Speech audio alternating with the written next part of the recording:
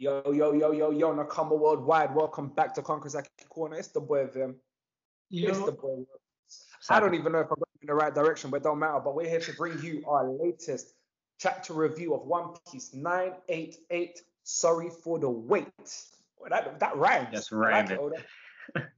If you haven't already, don't forget to smash that subscribe button. Don't forget to hit the like, and we'd like to give a massive shout out and thank you to everyone that's been supporting us so far. You're always appreciated. But Kings, let's get into it. This front cover is a mad one. Your boy, Serge. Right, man. The Butters boy.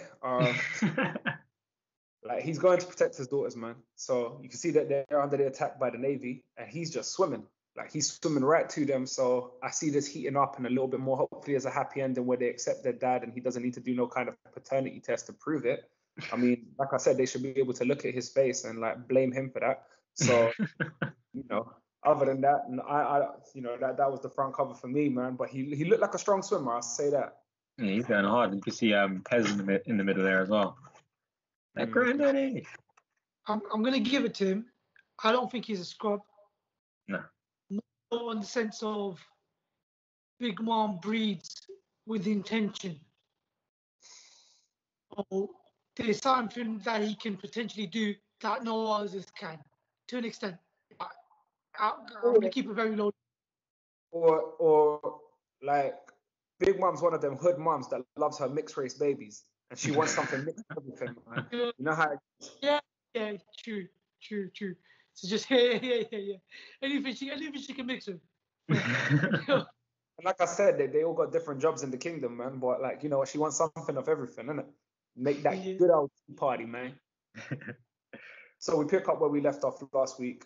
We see Kaido looking magnificent and all the minks in front of him, man. And a big hype with Jack. Jack is a big brother. And look at the giant, and if you see the number behind him as well, it's like, wow. So the minks are obviously saying, you know, Jack, you're the one that brought hell to our city. You got a little bit of Inuarashi and Nekomamushi. You got Rizzo saying, right, they did it to protect me. I'm keen to repay that debt. And then, but the rest of the tribe, they're obviously saying to their master, say, listen, man, you handle Kaido. We're going to go Sulong. We're going to deal with Jack and them. And let's see where it goes. So we got Whale Forest Guardians, Roddy and BB transforming. And according to, you know, the manga, they say that minks turn into moon lion berserkers. Okay. So, you know, that's exactly what they are. And then you got the three musketeers, Dogstorm, Giovanni, Sicilian, and let me get this right, Consular. And they all start transforming and causing a problem. But one thing I have to say, Jack is hard. You know what? It's kind of taking me back to what he did on Zoro when he was just like, bruv, like, you know what? I am not scared of anything. Don't fall back. The Sulong lifespan is short. The thing that is interesting in there as well is how Kaido goes about it. It doesn't seem like he was almost like he was expecting it. See, this whole Sulong lifespan is short. It's what we discussed last week. So this is what everyone's interpretation of what a mink is and their view of how long a mink's Sulong form can last. So it's now up to the minks to defy that on different levels, depending on what stature they're at. Some will fall quicker than others, and it's them to sort of go against the odds of, don't worry, this isn't just a spurt of power. This is going to be a longevity. We've been able to hone it. What I would say though is as well, remember, like in the purpose of plot armor. Now remember that our alliance is outnumbered heavily. Now what this does is it sets the frame where the minks can take out a lot of that. You know, they can cause some serious trouble. They're really strong. They can cause a lot of damage, but they run out of energy. Do you understand? Like they can't be that Sulong for a long time. The only two people that obviously they want to, which they've already said this chapter, they want to save for Kaido is Inuarashi and Nekomamushi. But I can see the minks, you know, go running riot, like really taking out huge amounts of soldiers from Kaido's ranks.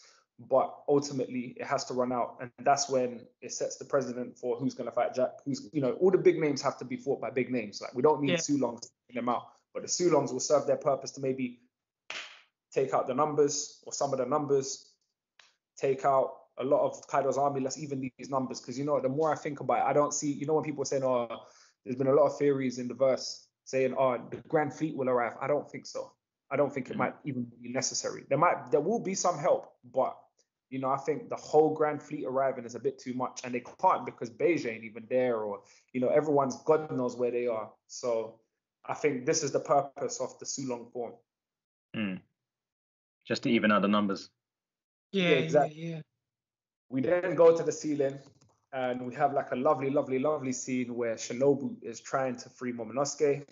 And you know what? King is sharp, man. King just looks at her, grabs her by the head, and sends her flying to the point where everyone is worried. But this was like for me, obviously the main part of the chapter that I really enjoyed. You see the chains break. At first, I was like, the Momonosuke do something random or hard.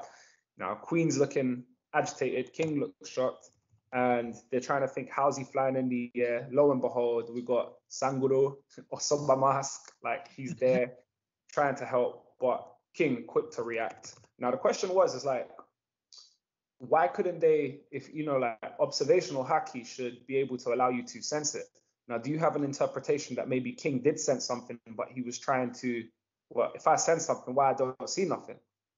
That kind of thing.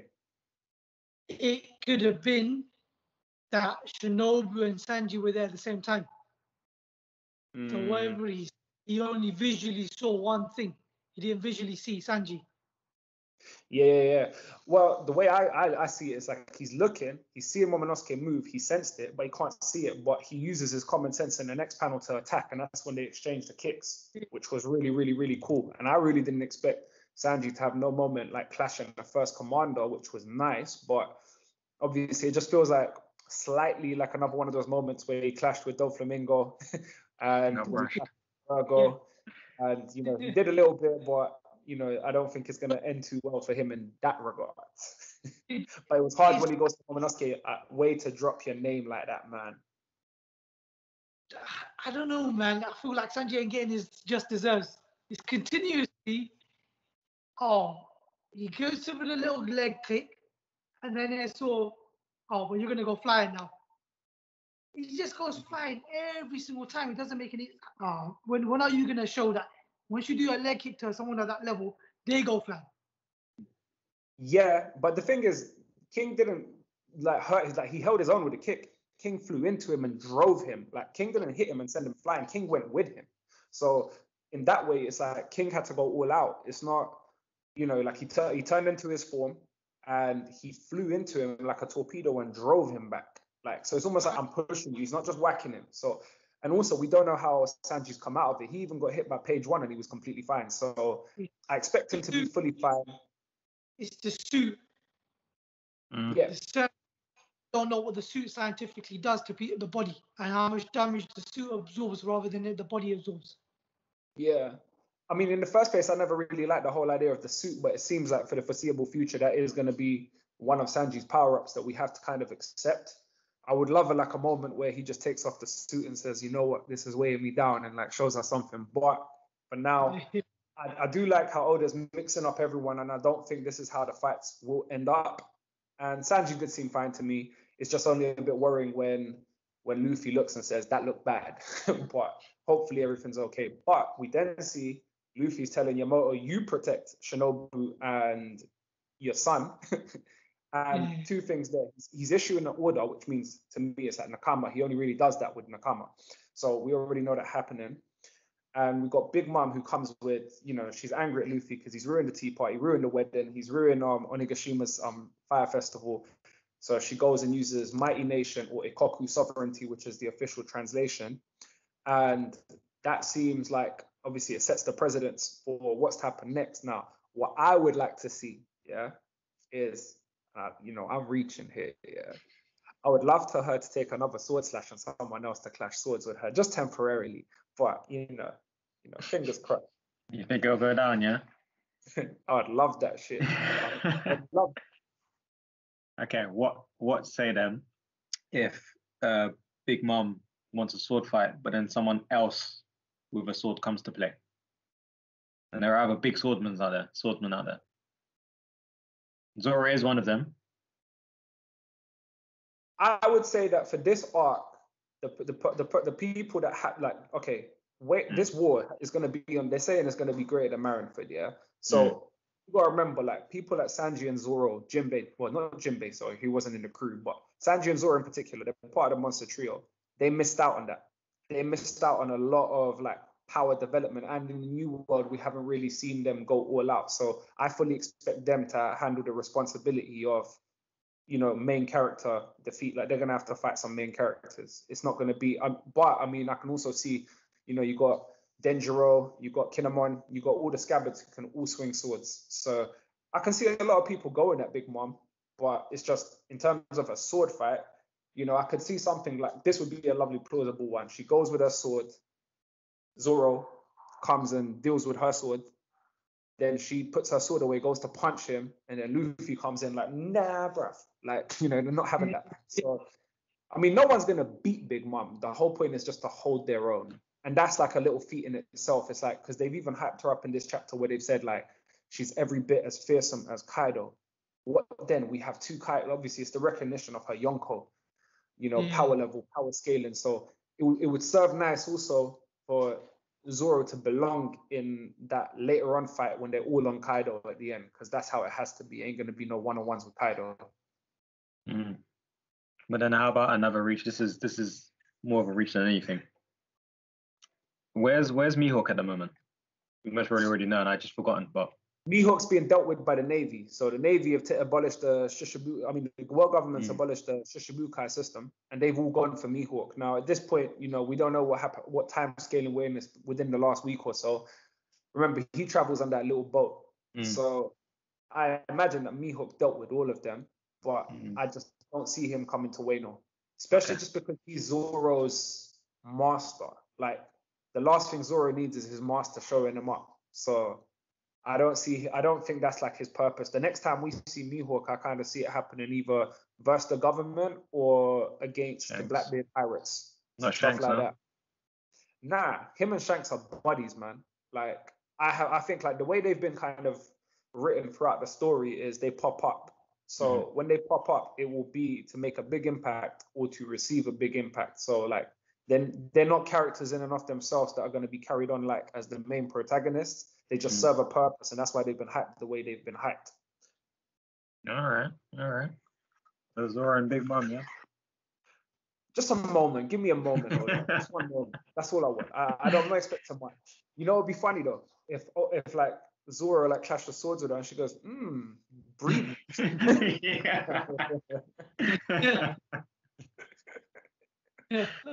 I need a swordsman in my crew.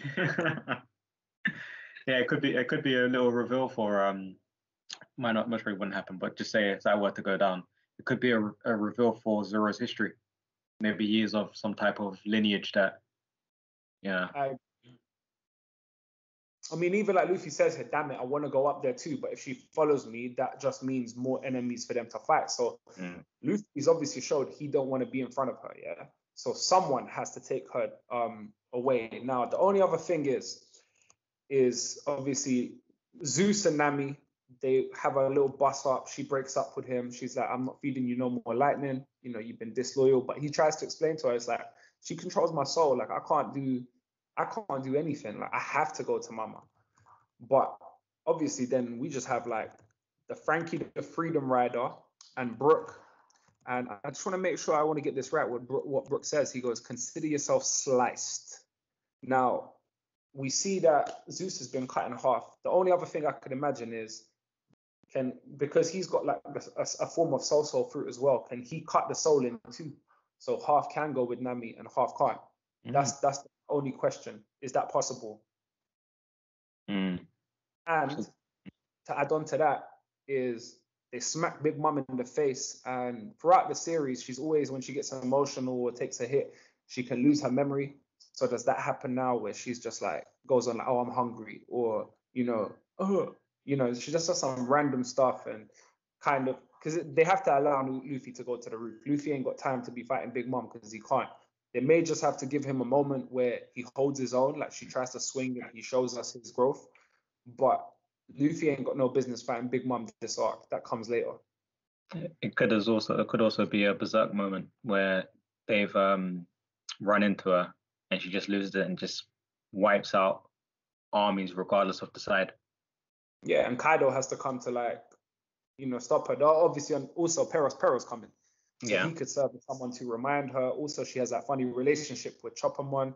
Could he come and kind of command her to help? Like, oh, babe, I got food for you. But these guys won't let me get to it. Food? Oshiruko?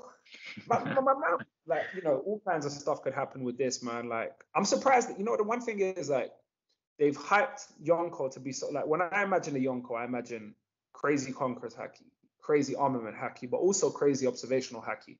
Like, for her to just kind of to always get kind of hit or something happen to her, I don't really like that. But she has been kind of created to be the unstable, fickle Yonko, but they've kind of balanced out with her physical strength. I think there's a level of clumsiness. So it's sort of like their characters are all powerful. Do you know what? You say you don't like it, and it just came to me just mind. They're human.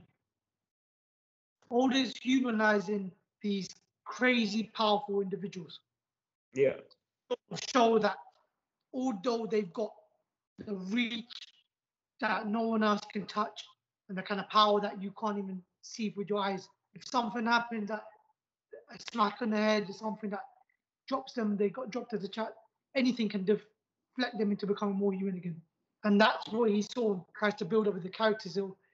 And do you know what the funny thing is? We say that, but look how human Kaido is.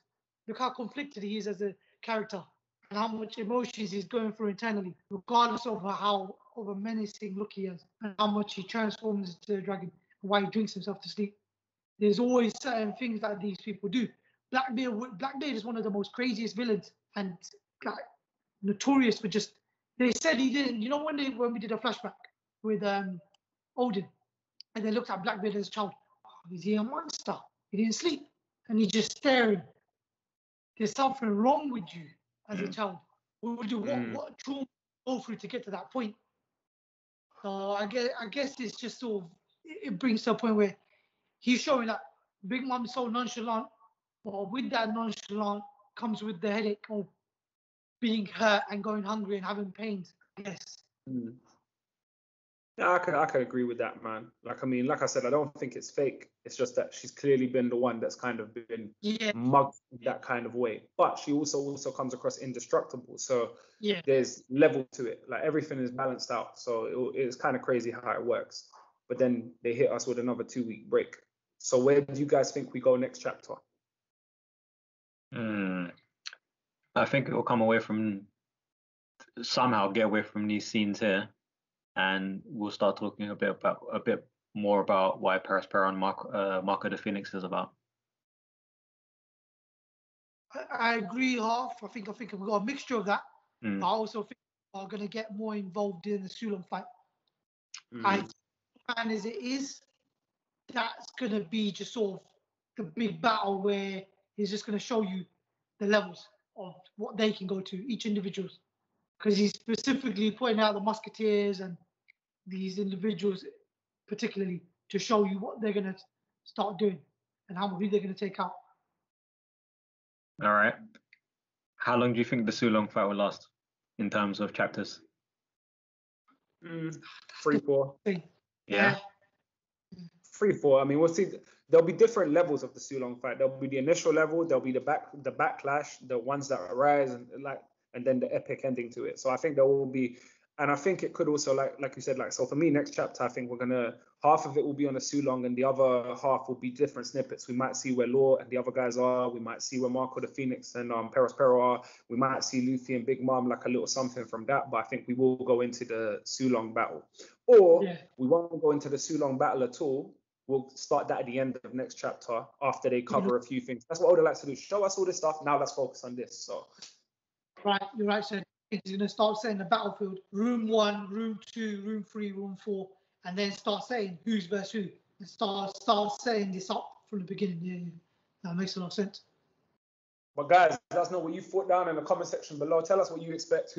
How do you feel about Sanji clashing with King? Do you feel like that was another, shortchanging Sanji, or do you think he held his own? Do you think that he redeems himself a little bit? Do you think we go on further with that? Where do you see the Sulong fight going? Do you guys see the Sulongs causing some real damage? Do you agree with us? Is there more to that? Big Mom, how are we gonna deal with her? How would you feel about Zoro clashing swords with Big Mom? Come on, man. Like, she can't be coming into Wano swinging swords, and man. Listen, this is his home nation. We don't know it yet, but could you imagine, like, Granddad Roronoa was from there, or whatever. So let's see. If you haven't already, don't forget to smash that subscribe button. Don't forget to hit the like, and don't forget to share the video. The more you share, the more we grow. But from Conquerors Aki Corner, it is that time. Peace out. So.